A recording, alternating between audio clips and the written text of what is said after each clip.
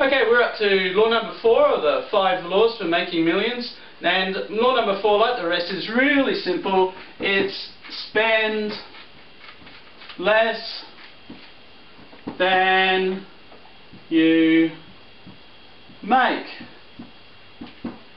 Now, it's hardly difficult, is it? Hardly rocket science, but it's one of the main laws that people neglect. And I think the reason they neglect it is because it's a concept, it's an idea. And our minds aren't very good at applying concepts and ideas into our lives. What our minds are very good at is applying pictures, images into our lives. So we're going to do a really simple demonstration to help burn this law into your minds. To spend less than you make. Law number 4.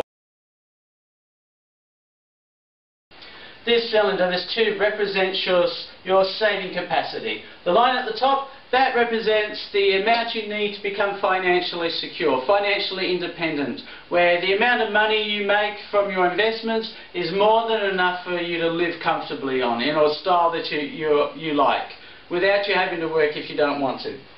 Now, the way we get to this level, of course, is by exchanging our time for money. That's called work.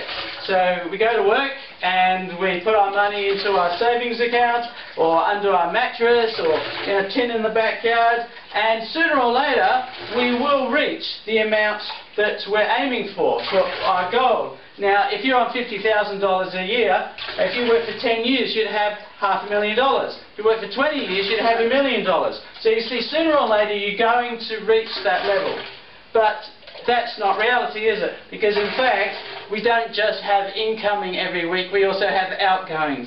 Unless you're living at home with your parents and they're paying all your bills, you're going to have to pay for things. Travel to and from work, food, clothing, accommodation, entertaining, your mobile phone, petrol, travel, cars, whatever it is, there's going to be expensive. We're going to call those leaks. So every week there's going to be leaks. Every week you put money in, there's going to be money coming out. So, given that, how are you going to get to the level we want to get to? The place where we'll say financially independent. Well, number one option, of course, is to increase the amount going in at the top. You might get a second job, or change your investments to areas where you get more return. Or you could do some education at night, so you become more valuable to the workforce. So you'll work more every week, so you can put more in. So that way, you're going to get to the target sooner than later. Now, the problem is, most people, when they start making more money and put more money in the top, what they do is create more leaks. They start spending more. The more they make, the more they spend. Some statistics from before superannuation became law was that over 90% of professionals ended up on the pension. That means they ended up with this amount of money, which means they weren't saving this. They should have been way up here, but they weren't. They were spending at least what they were getting in or more. So lots of bankruptcies as well. People with no money when they stop working, when they can't work and make any more money, they're way down here. It shouldn't be the case. It's a sad truth though. Before superannuation became law, that was happening. So the fourth law for making millions is to spend less than you make.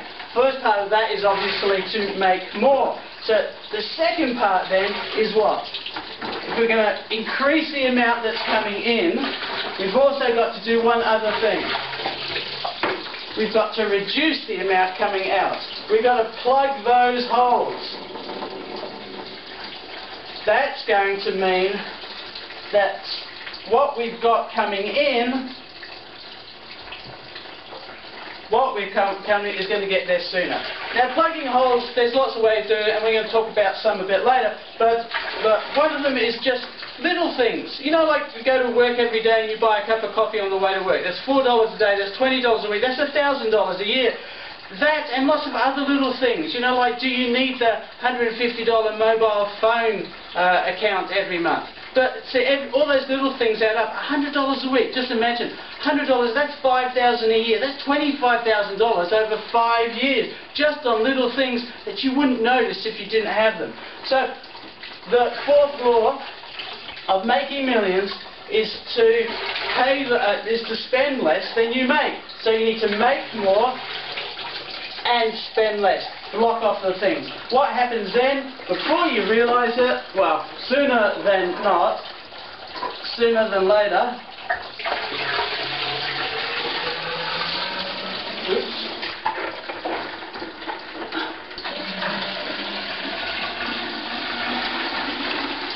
Oh, you get the point. Sooner or later, you get to where you want to be. But it takes two things: increasing the amount we put in and reducing the amount we let out. Want to know the other 4 laws of making millions?